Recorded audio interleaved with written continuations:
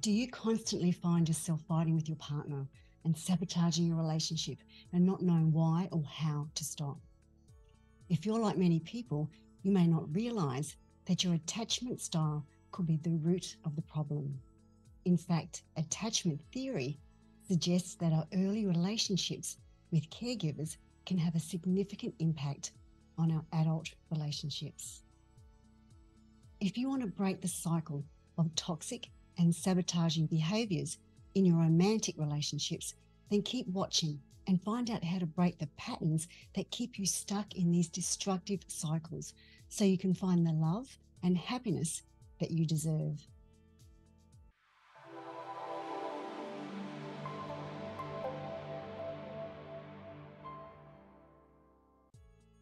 Have you ever been in a situation where you feel like your relationships just aren't quite working out? Maybe you feel like you're always pushing people away, or perhaps you're running away, or you feel like you cling too tight to people, or maybe you feel like you just aren't getting the love and support from that special person in your life. If any of these circumstances sound familiar, then chances are you might benefit from learning more about attachment styles. These are patterns of behavior that we develop in relationships based on our experiences with caregivers who are typically our parents when we were growing up. However, before anybody starts blaming relationship problems on parents, it's important to note that attachment styles formed during early childhood are not necessarily identical to those demonstrated in adult romantic attachments. A great deal of time has elapsed between infancy and adulthood, so intervening experiences you may have had with the ex, for instance, also play a large role in adult attachment styles. The point is, understanding your attachment style can be the key to unlocking more fulfilling, meaningful relationships that can stand the test of time. And I'm going to look at 4 different attachment styles, how they show up in romantic relationships, and what steps you can take towards deeper, more meaningful connections and experience the closeness and intimacy in your relationship. Hi, I'm Lai, life coach, hypnotherapist, and psychotherapist. Welcome back to my channel. I hope you may consider subscribing by clicking the bell so you can be notified when I post new videos. And thank you, I'm always grateful to have you here. Our romantic relationships are the most challenging aspects of our lives, and by recognizing the signs of each attachment style, we can learn to communicate effectively, manage conflict, and foster healthier relationships. With the right tools and knowledge, we can build stronger, more fulfilling connections with our partners. So I invite you to explore the world of attachment styles with me. Together, we'll dive into the characteristics and behaviors associated with each style, and we'll learn strategies that you can apply to help you create a safe and supportive environment for yourself and your partner. However, please keep in mind, this can be applied to other relationships that you have in your life. Now, the 4 attachment styles are anxious, avoidant, disorganized, also known as fearful avoidant, and secure. As we delve deeper into each attachment style, I invite you to be curious, be open to what you hear, and tune into what you could be experiencing, because awareness is the first step to creating a more secure relationship. You may want to write down and take notes for your own self-reflection and the steps that you can take to build a better relationship with your partner. Let's start with anxious attachment, where the partner often experiences excessive worry and insecurity, feeling like they're not enough for their partner. They fear their partner will reject or abandon them. They rely on others for their emotional needs and to resolve their problems. They struggle with being alone or single. They may feel like they need a partner to feel complete.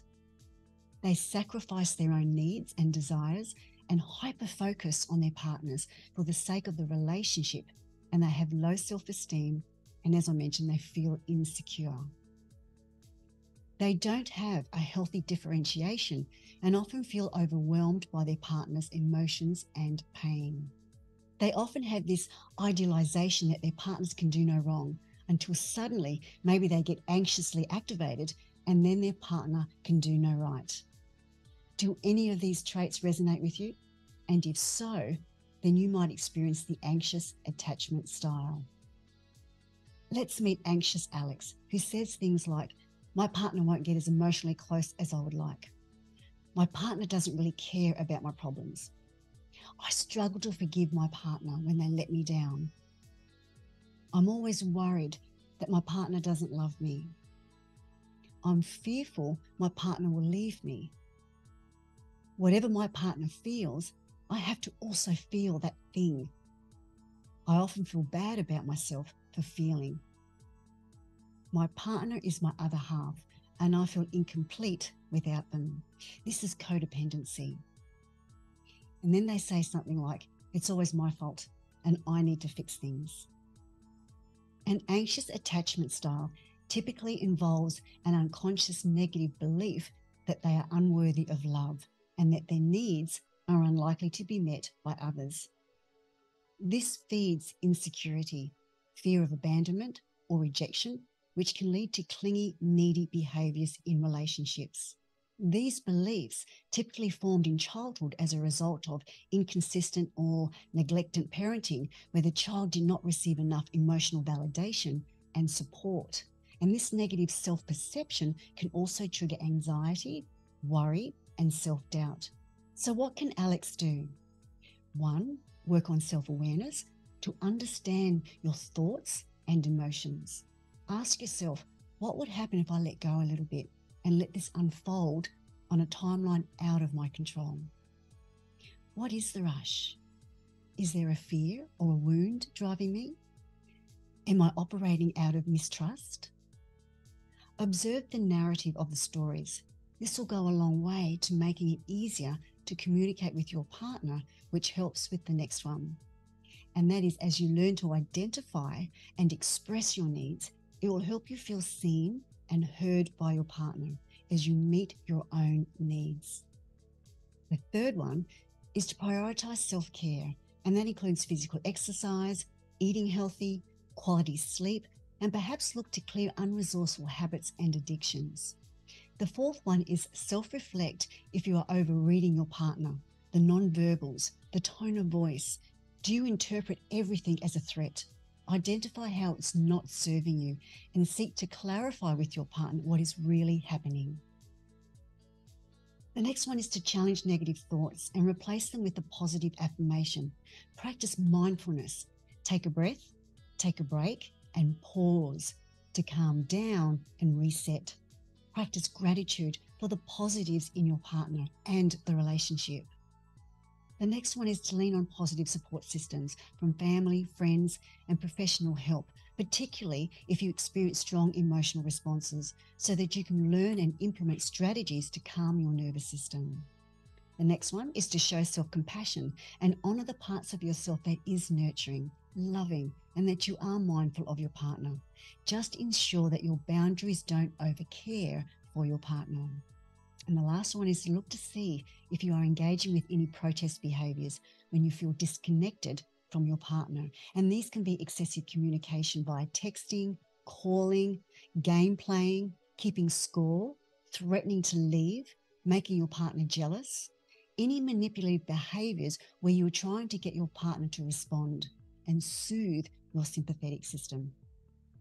If you recognise any of these behaviours, be conscious and self-aware to avoid making presumptions, at least negative and pessimistic ones, relating to your relationship. Openly let your partner know your needs rather than engage in these behaviours. By implementing these strategies, a partner with anxious attachment can work towards developing healthier, more secure patterns of attachment.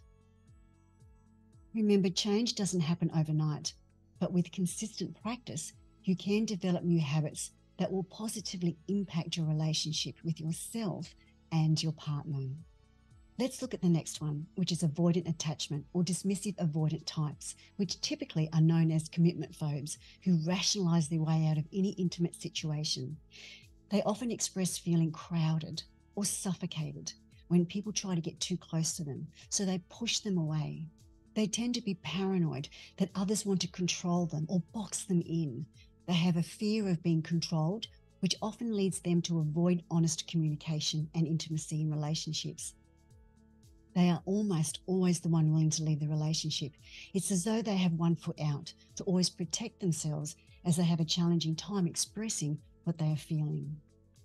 This could be why, when their partner is experiencing a strong emotional response, they want to get out of there, which is an unconscious process, that flight response, the opposite to an anxious pattern, which is, I need to get in there. You may recognize this type as very independent and self-sufficient because they would often have been rewarded as a child for this behavior. However, they learned to self-soothe through external behaviors, and as adults indulge in things like gaming, smoking, drinking, porn, and what happens is they are left to do a lot of their internal processing alone. As a child, they may not have had a lot of physical soothing and cuddling from parents, as they were more rigid and inflexible with their parenting. Very authoritarian parenting encourages the child to be super independent and self-sufficient at a very early age, so that's how it becomes safe for them to be alone. However, they can end up bottling things up inside, keeping all of these emotions stored in their body outside of their conscious awareness, and wear it like a superficial mask that gets unconsciously placed over their emotional experiences. And that can explain why they cannot connect to their emotions and feelings. Let's meet avoidant Asha, who's more a thinker than a feeler, who has more of an idealized assessment of their caregiver and romantic partners. They can often dissociate from what is really going on because they sense the need to distance themselves from feeling afraid that they will lose themselves if they get too close. Asha says things like, I can't handle it when my partner is emotional. Why can't they just be rational like me? It's hard for me to find something within myself that can help me understand what you're feeling.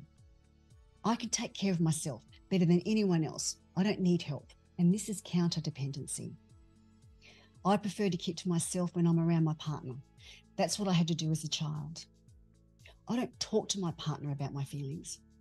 I don't give my partner the opportunity to let me down. I don't allow my partner to be around me when I'm stressed or upset.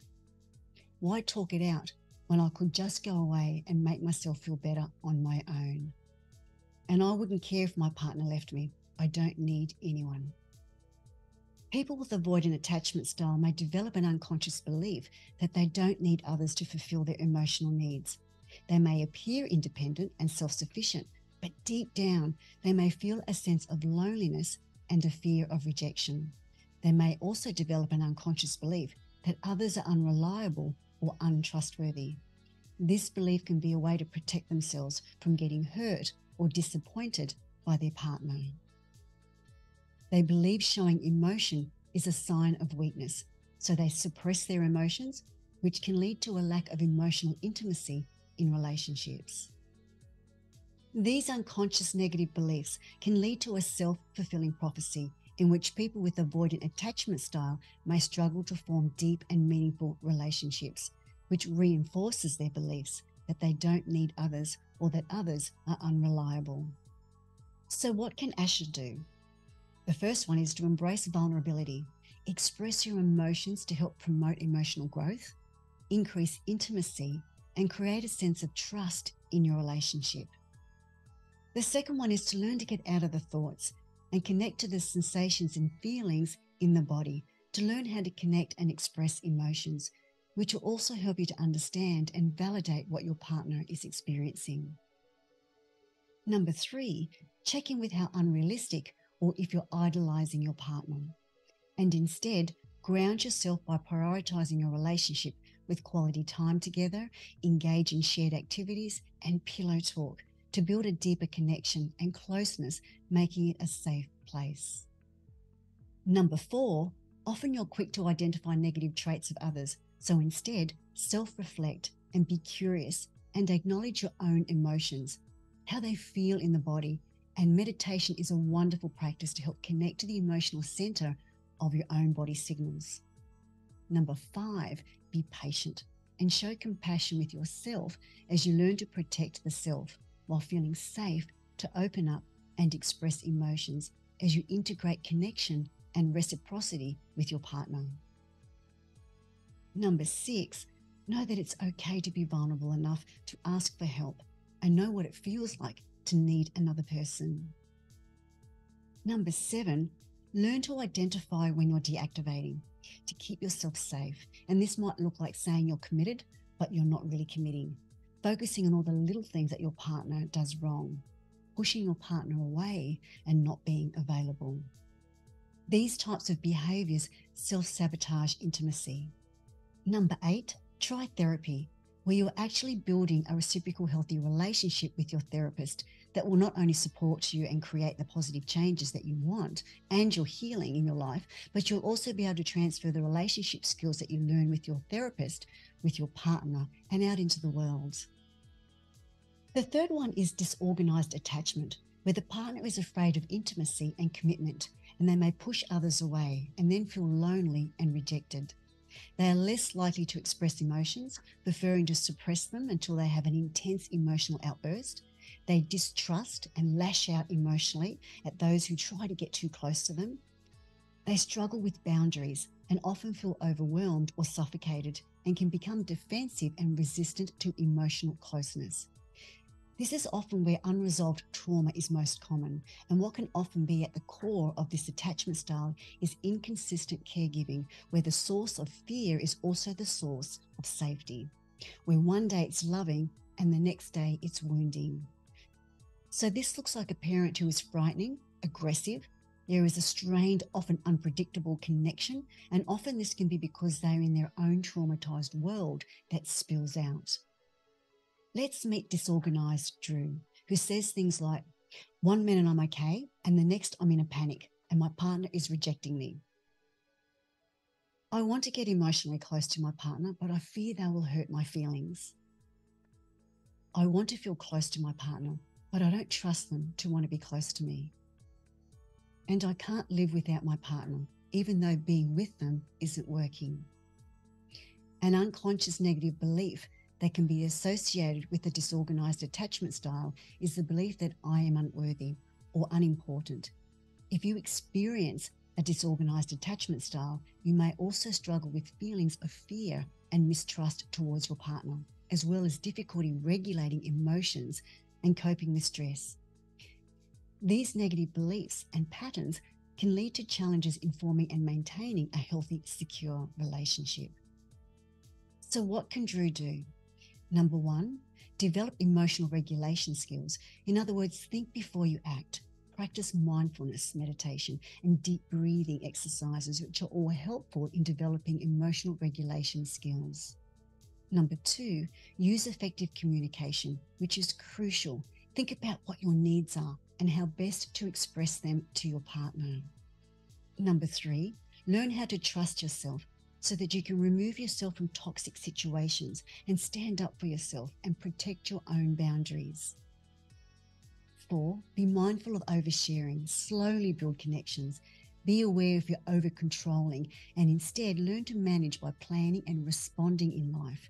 This will allow you to recognize your triggers so that you can ground yourself and self-regulate. Number 5, try therapy to learn how to identify and attract healthy partners. Uncover your subconscious programming to explore the attachment history, where and who it was adopted from, and work on healing past trauma, which will enable you to develop healthier patterns of behavior for a more fulfilling relationship.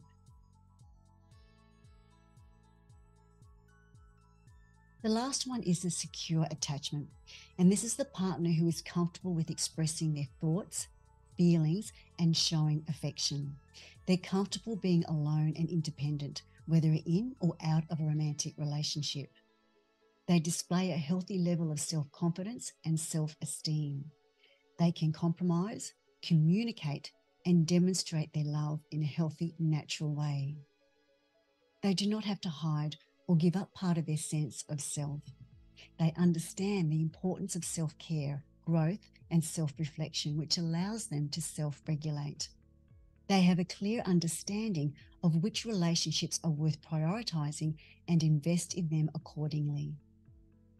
They have a great deal of empathy for their partner, but don't feel overwhelmed by that empathy.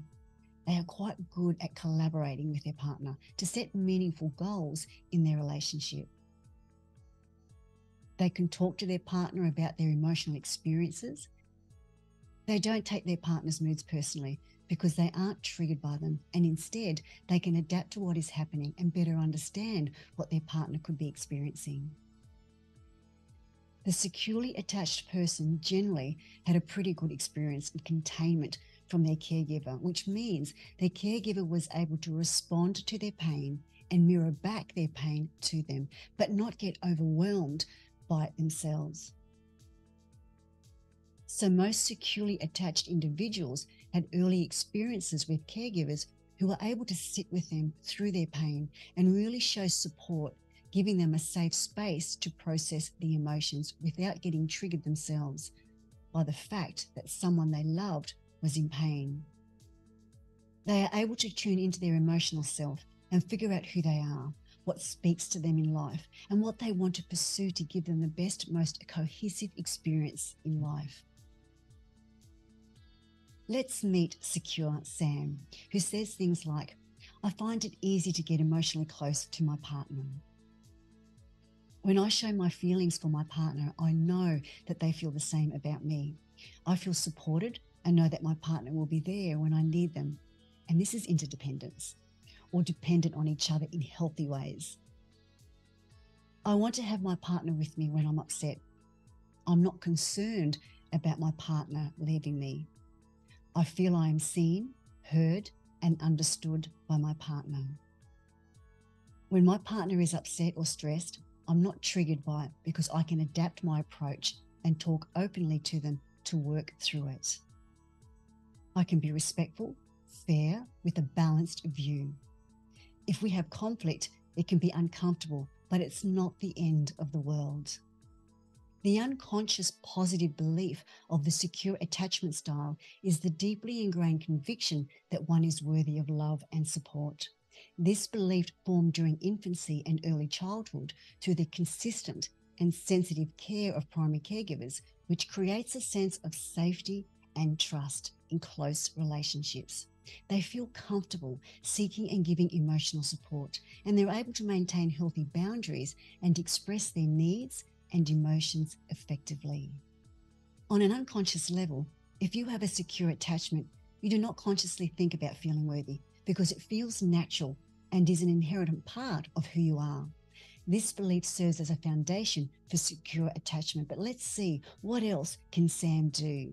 Number one, keep actively working on your relationship with yourself to maintain self-regulation. 2, keep yourself aware and safe and maintain your boundaries and remove yourself from toxic or counterproductive relationships.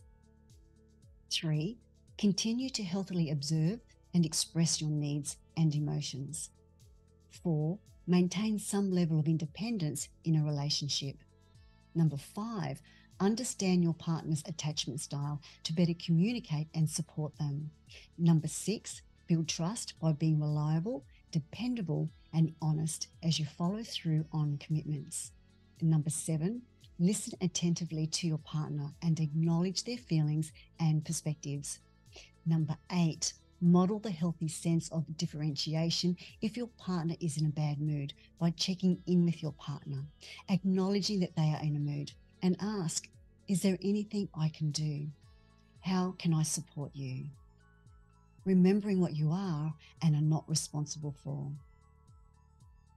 These behaviours will grow confidence in you and your partner's capacity to love and care for each other and to feel emotionally safe in the relationship, where it is easier to navigate complex emotional situations in a constructive and positive way. I trust that you may now understand why striving for secure attachments in your relationship is crucial. It's the key to cultivating a connection that's strong, trusting, and long-lasting. And the effort you put into achieving this kind of bond will pay off in countless ways. Think about it. When you feel secure in your relationship, everything feels easier. Communication flows more freely, misunderstandings are resolved with compassion instead of defensiveness, and you're both able to express your needs and desires without fear of judgment, abandonment, and rejection. Secure attachments also create an environment in which intimacy thrives. When you feel safe and accepted, you're more likely to let down your guard and be vulnerable with your partner, and this can lead to deeper emotional connections. more trust, and a more satisfying physical relationship. In short, striving for secure attachments is a worthy investment of your time and energy. It requires a combination of self-awareness, empathy, and commitment, but the result is a relationship that's built to withstand the ups and downs of life. I hope I've been able to give you helpful insights so that you can identify areas of growth and work towards building a stronger, secure connection with your partner. It's never easy to examine our own emotions and behaviours, but by exploring your attachment style, you may have gained a deeper understanding of why you tend to react or behave in certain ways in relationships.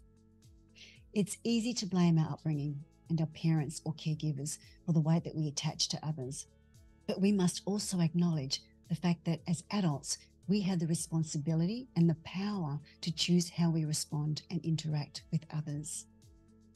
If you're struggling with past trauma or negative parental programming, it can be important to seek deeper healing work to address and resolve these issues. So please consider seeking a trained therapist, counsellor, or coach who specialises in trauma recovery or clearing parental programming. These professionals can help you explore your past experiences, identify underlying subconscious programming, release negative emotions and thought patterns, and heal the deep-seated wounds that may be holding you back. It's important to remember that change takes time and effort, but it is possible. With patience, self-reflection, and the desire to learn from and let go of the past, we can create healthier and more fulfilling relationships in the present and future. The beauty of genuinely loving someone stems from the willingness to explore their world, to be vulnerable, and to learn more about them every day. It requires curiosity, openness, and a commitment to understand and connect with your partner on a deeper level and experience a fulfilling and happy partnership and a lifetime of love.